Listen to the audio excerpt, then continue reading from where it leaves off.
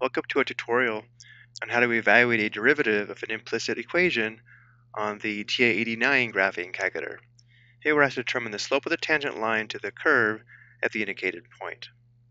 We'll be using the implicit differentiation function located under the calculus menu in order to answer these questions. Let's begin by pressing F3 for the calculus menu.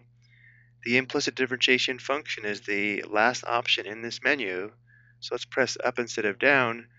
So here we have the implicit differentiation function, so we'll press enter. And now we'll enter the equation, comma, the independent variable, comma, the dependent variable. And because we determined the slope of the tangent line using dy dx, x is the independent variable and y is the dependent variable.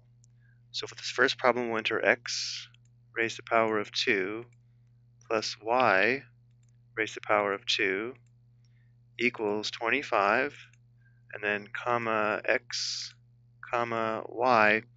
We can leave off the order because we're looking for the first derivative. And the first derivative is the default for this function. So we enter close parenthesis. If we press enter now, we would get dy dx, which we see here.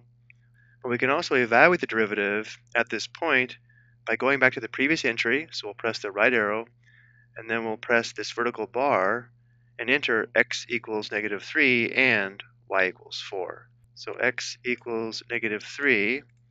Now go to the catalog for and. So catalog, press down once for the and, press enter, and now we enter y equals 4. And enter, and notice how it gives us the value of the derivative at the point -3, 4 is 3/4, which we can easily check by performing substitution into the derivative function dy dx. So we now know the slope of the tangent line to the curve at the point -3, 4 is 3/4.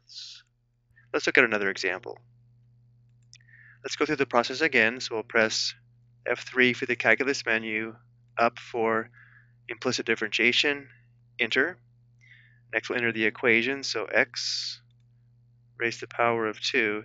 And when we enter xy, we need to enter x times y, so plus x times y plus y raised to the power of 2 equals 3, comma, the independent variable is x, comma, the dependent variable is y, close parenthesis. Again, if we press enter now, the calculator gives us dy dx. We want to evaluate the derivative at the point 1, 1. So let's use the previous entry. We'll press the right arrow, then the vertical bar, x equals 1. For and, we go to the catalog. Notice and is already selected, so we'll press enter, and we enter y equals 1, and enter.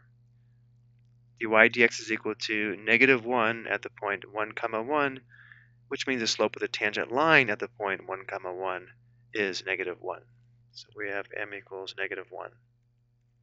I hope you found this helpful.